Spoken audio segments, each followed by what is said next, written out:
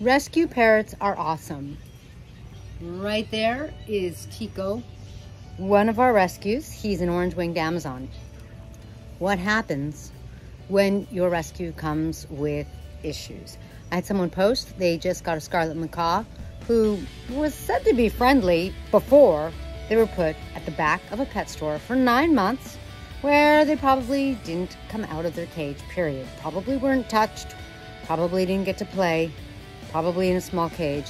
And unfortunately, maybe fortunate just to have a place to be while the person that adopted them found them. Who knows? So, in a nutshell, what do you do when you have a parrot who has some emotional wounding?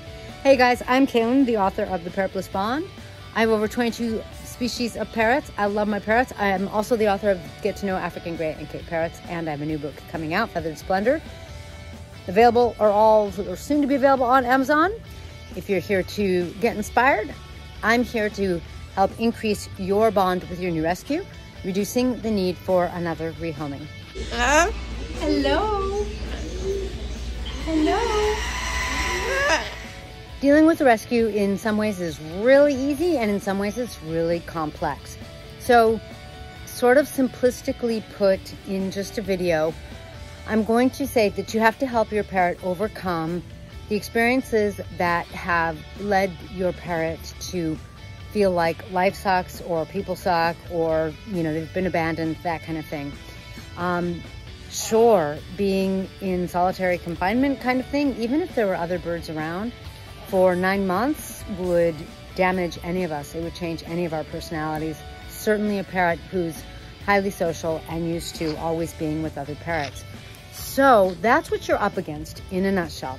And therefore, in a nutshell, make sure that you use routines, make sure that you're patient, make sure that you are understanding that this bird is having a hard time and needs some love and compassion. Tico, we've had for many years now, and he came to us that way, didn't want to be touched, didn't want to be anything. Hi Tico, can I pet you? He's raising his feathers, that's a yes. This is progress. Good boy, Tico. And that was enough. It has taken a while for Tico and I to get to that place. How have I done it? By just leaving him to come out of his shell on his own, not forcing him to do anything, giving him his space, giving him unconditional love, unconditional food, an unconditional clean cage.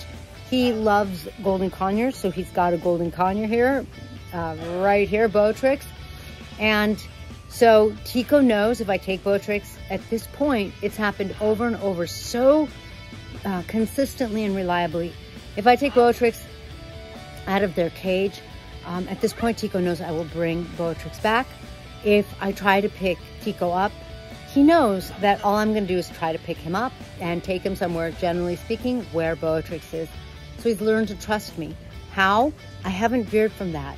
I don't do anything other than let him hang out with us, offer to pet him, offer to give him treats, speak kind words to him, give him what I know he wants, a companion, love from me sometimes and in limited amounts, but I let him have his space. And by so doing, he has been able to relax. And you can say relax the wall of protection that he had up so high. Is it still there to some extent? Yes. But now it's not a fortress. Now it's like a chain link fence that you could see through. And, you know, it's like, he's cautious, but he doesn't have to worry. So be patient, give a lot of time. Rosie there, saying butter, I'll get you some, yes, I'll get you a nut, hold on. Rosie isn't the same. She was being rehomed, and we adopted her, but she wasn't in that kind of situation. She's loving. All she's known is love, fortunately. So it's different, but I still spend a lot of time with her and just let her hang out. Sometimes she's on me. Sometimes she is cuddling with me. Other times she's on my shoulder, we're going for a walk, and other times she's just hanging out with us. So don't make any assumptions about what your parrot has to be like. They have to be hanging out with me. That's not true. They have to let me pet them. No, that's not necessarily true. You may want to get to that point, and you saw I'm able to do that with Tico. So if that's your goal, know exactly what you want, and then keep it in mind. Tell your parrot that's what you want. For example, if you want to be able to pet them, and then be patient, be calm, give them lots of time, give them lots of love. Hopefully that will really help you, because we have a lot of rescues. A lot of parrots that we've gotten as adults. Rosie wasn't a rescue because she wasn't in a bad situation. And by bad, I mean where she had no home, she had, but we've had several like that. We have 3 Amazons that were rescues. Our 2 cockatoos were rescues. And it goes on. Our 2 Africans were rescues. But with love and patience, they've all come around. Some of them are deeply, deeply bonded with us. So it does happen, but when you have a rescue, it just takes some time. I think rescuing or adopting through rehoming is a wonderful thing. You can have a wonderful pet that way and still have a wonderful bond.